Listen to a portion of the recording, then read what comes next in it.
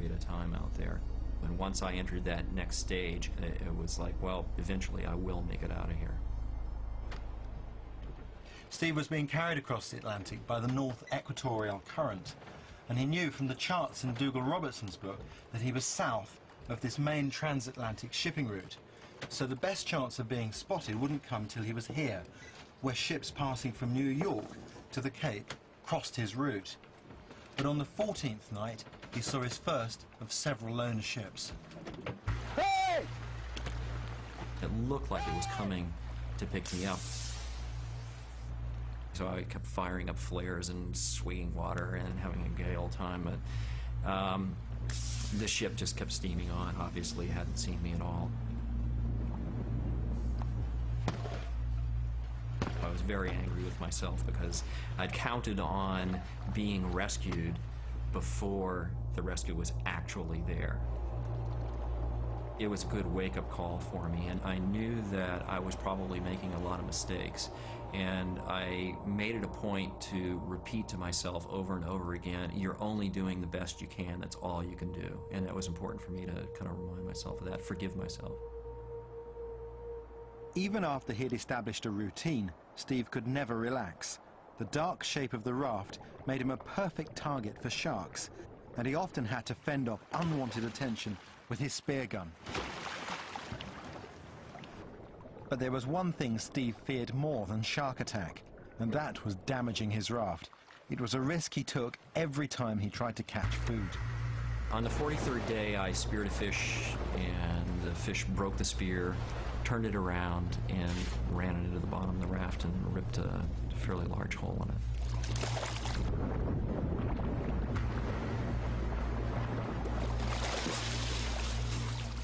I knew I was in really big trouble then.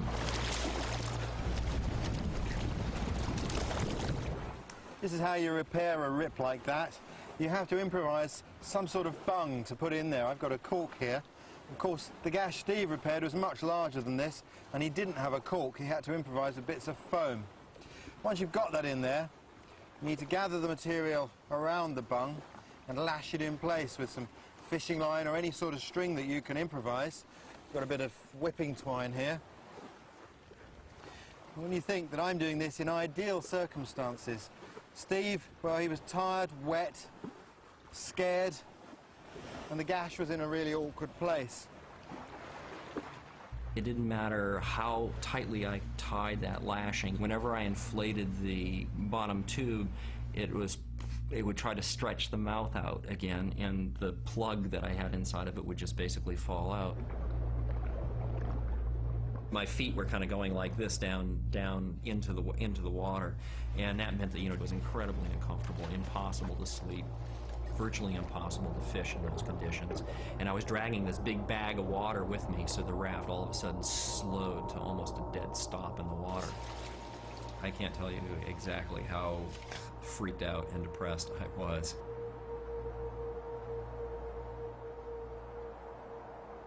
Steve faced 10 days of the same grueling routine. Plug the hole, pump up the raft, listen for bubbles, feel it deflate, and then start all over again. I wasn't eating properly, and I wasn't getting as much water as I was before, so it was an incredibly frustrating period, and one in which physically I deteriorated a lot. I realized that if I didn't find a solution, that I'd probably be dead in a matter of hours, and that kind of scared me back into reality. It finally dawned on me that if I put a pin through the upper lip and the bottom lip, that I could use that and as a fixed point, and that pin could not possibly fall out no matter how much pressure was put against it. And that gave me a point against which I could make a lashing. This is basically how the repair looked.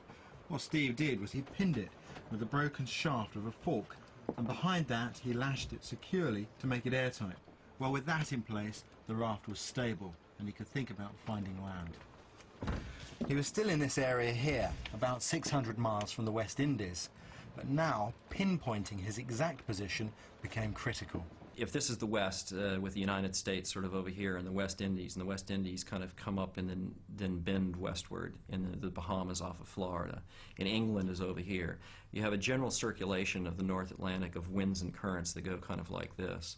So I started off in the Canary Islands drifting towards the West Indies, but I was worried if I got above 18 degrees latitude that I would actually miss the West Indies, get caught up in the Gulf Stream, and end up at best in the Bahamas another month or so later, and at worst case get caught up in the Gulf Stream in a strong way and end up actually turning northward and eventually eastward and end up over in England, which would have taken a year and something. And I would never have made the Bahamas. I don't think I would have made it over to England. So to find out exactly where he was, Steve first timed a piece of seaweed to see how long it took to reach the end of a piece of rope. That gave him his rough speed, and from that he could work out how far west he had drifted. Figuring out how far north or south you are is a bit more tricky, but it's quite good fun to try yourself. What you have to do is improvise a sort of a sextant, and this is how Steve did it. He took 3 pencils like this and connected them together into a triangle using elastic bands. The way we use this sextant is to measure the angle between the horizon and the North Star at night. We do that by sighting along first this pencil and then this one, adjusting it as we need to. The angle that we get here corresponds to our latitude. I'll explain why. If I was standing on the Earth here at the North Pole, I'd find the pole star directly above me at 90 degrees. If I was standing on the equator, I'd find it just on the horizon at 0 degrees. So whatever that angle that we read here, that will correspond to our latitude. In Steve's case, he was hovering on or about the line of 17 degrees north, which would bring him into the Leeward Islands somewhere around here. 2 months after sinking, Steve had easily passed Dougal-Robertson's 38 days, and what he'd achieved was remarkable. He'd organised food and water, overcome shark attacks and the leak in the raft, and was able to establish where he was, having covered 1,400 miles.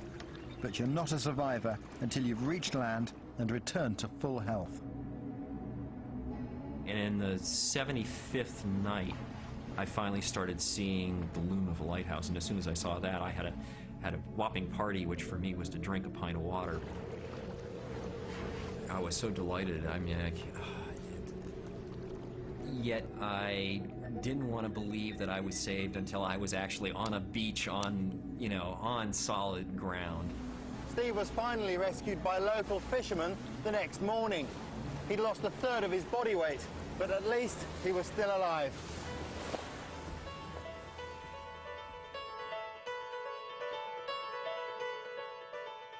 Steve's survival owes much to knowing what to do. His raft and emergency bag were well stocked, he did all the right things as he abandoned ship, and he was able to improvise whenever things started to go wrong.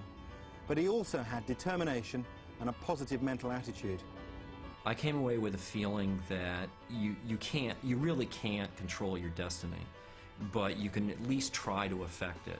And if you're in an unpleasant situation, you can just do the best you can in order to affect a positive outcome. If that doesn't work, try it again.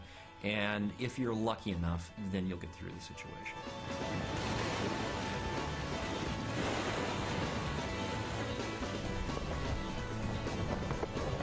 Next week, in the footsteps of Geronimo across the Arizona desert.